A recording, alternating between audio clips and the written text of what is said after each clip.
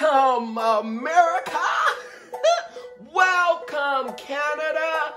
Welcome, Mexico. And welcome, Puerto Rico, to a place where you can get your life. Orchids for Dummies. I am Phal Darrell, and in today's video, I want to share with you fungal infections on your Phalaenopsis orchid. Is it normal for black stuff to start growing on the backside of my Phalaenopsis orchid leaves? And we're going to see what we can do about it. But you gotta stay tuned.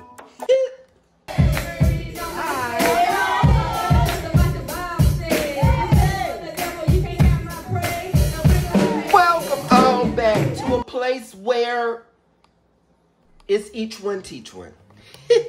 So first things first, Phal pals. Okay, welcome. Go ahead and like this video because I will not bore you, okay, with all of the details. Let's talk about what is normal, okay? This is a normal leaf turning yellow, okay? No diseases, no spottings or anything. This is normal. It's also normal for it to allocate the nutrients from the tip of the Phalaenopsis orchid leaf to the base of it. Never from the base, okay? If it's turning yellow from the base and the tip is still green, we have a problem, Houston. We have a problem. So that is one example of what the leaves of a normal Phalaenopsis orchid turning yellow should be. Now this little darling right here, the discoloration is not even the same as what we just saw. It's not even the same, okay? As well as you can see, okay, the site of infection right there, okay? What the orchid is trying to do is close up, okay, allocate, you know, the same way our body fights off an infection. Those white T cells, if you have them, they're going to go attack, okay, the infection. In this case, it's going to be this fungal infection. Also, wear gloves because, honey, this is very contagious. It can spread throughout all of your plants as well as your fingernails, okay? A couple of years ago, mama was slicing and dicing and adding herbs and spices. And girl, she came and it gave me a fungal infection. 3 of my nails had turned green. Also, you know, on the humans, you have gangrene, where your toes will turn green. Girl, this the same thing. This the same thing. Okay, so first things first, after you have your gloves on, you're wearing protection because you don't want an OTD, orchid transmitted disease. We don't do it. We don't do it, okay? So I'm not going to fertilize this baby. After I was able to see all of the blackness immediately, I stopped watering her because watering it will help it spread, baby. As well as all those humidity trays and humidity. Girl, that humidity can pick it up and carry it right on to the next plant. So be very precautious when dealing with this fungal infection. So it has been about a week, okay, since I have fertilized her. I wanted to initially take her out of the pot, but I did not see that she had grown, okay, attached to the pot. But we're still going to do the best that we can do. Okay, you can see that this leaf is turning yellow as well. This is a normal leaf turning yellow. However, we typically, or more than so, want our leaves from the bottom, okay, to turn yellow. But in this case, with most her bottom leaves, okay, being what's left of the original plant, we wanted to hold on to it because it's holding more nutrients than this one. Now this leaf, we want to cut it off as soon as we see it starting to spread, but mama was busy making other videos. So it's not coming off, okay? It's not coming off. So what we're going to do is we're going to get some scissors and we're going to sanitize those scissors and we're going to get to slicing and dicing. But I wanted to try to empty her out of the pot so I could see if anything was going on with the roots.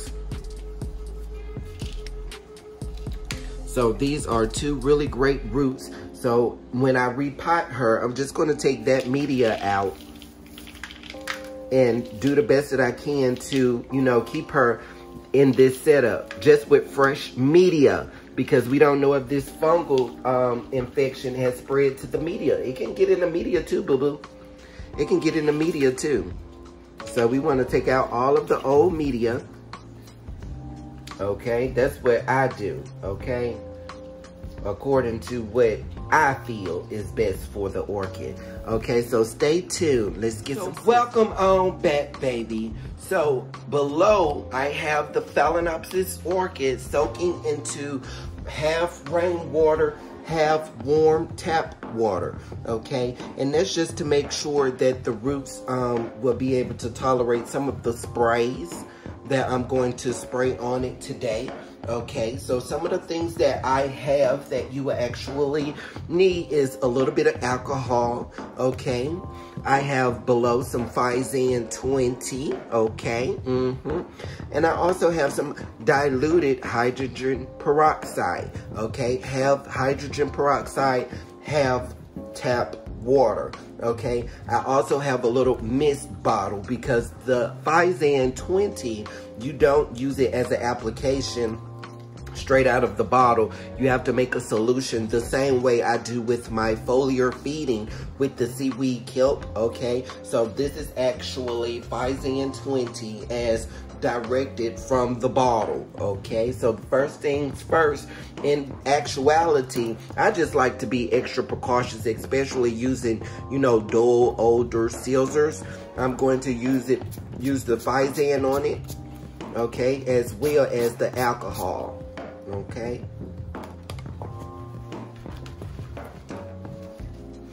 Get it nice and sterile, honey, because just the same way, just because you don't see coronavirus, okay, does not mean that it is not in the room.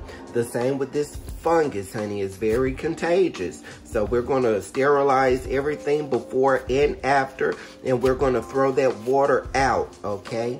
Nothing else is going to go inside of that water, as well as we're going to clean this bucket or this bowl with some alcohol, some Clorox, okay? We're going to put the name of Jesus up on that thing. That's what we going to do. So I normally like to use a little cinnamon, but I did not have any, okay? So we're going to have to use what we have, okay? Because we don't have what we want, okay? It's okay. So I actually was able to see that this leaf was pulling nutrients away as well. So I'm going to have to keep an eye on that to make sure that it is not infected. I want to, now normally if I had caught it when it was still up here, when it was very prominent, because as I showed you in other videos, sometimes you would have to hold it up to the light because it's not always going to be so evident, okay? This is the same thing, okay? It's the same thing, ooey and gooey, and it's rot, okay? It's rot. That is what it is, okay? It's going to rot away, honey. It's going to rot away, so make sure that your other orchids are well protected. So in this instance, if I was going to, you know, try to cut it off of this, I would cut off everywhere I was able to see the black spotting. But as you can see, girl, that's the whole plant.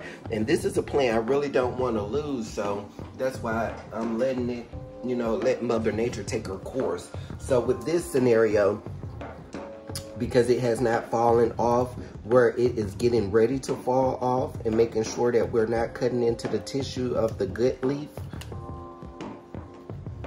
we want to cut it as low as we can go. I hope that you can see, but I'm not about to tear the whole plant up trying to hold the camera.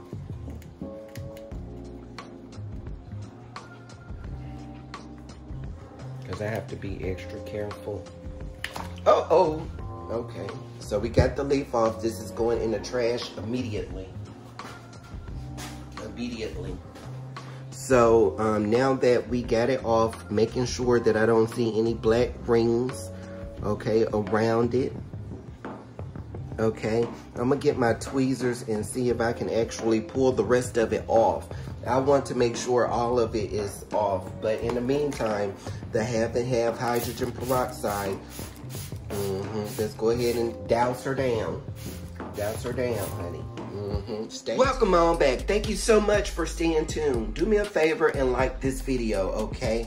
Now, we are going to use these, okay? We're going to get it nice and clean, nice and sterile, okay, with my Phalaenopsis. Okay, just making sure it's nice and clean and nice and sterile.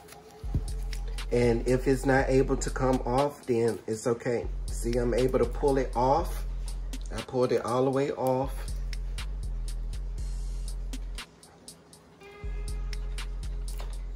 Okay, it's all the way off. Great, great, great. So now I'm going to use the Phalaenopsis down here where all of it was. You know, where all of the yellowing was. That's why I'm going to spray the the Phalaenopsis.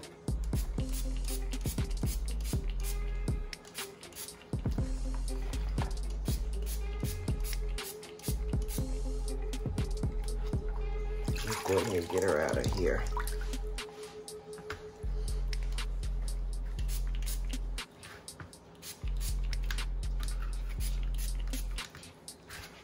Okay, I'm gonna make sure to spray the other leaves. And then I'm gonna sit it in front of a fan. I'm going to let it dry out for a day, okay? And then I'm going to soak it, you know, for like an hour before I actually repot it, okay? So that's a whole different video. One last thing, after I sprayed it down with Phalaenopsis, that's when I'm going to rinse it off, okay? After it has sat a while with the Phalaenopsis on it, I'm going to rinse it off, sit it in front of a fan or under a fan to let it dry out, okay, overnight, okay? Thank you so much that this made sense to you. Now, remember, if I had left all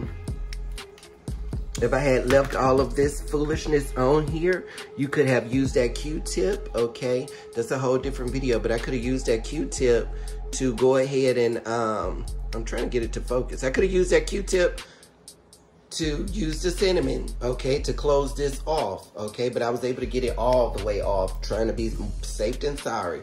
Please like this video, and I hope that you have a happy growing.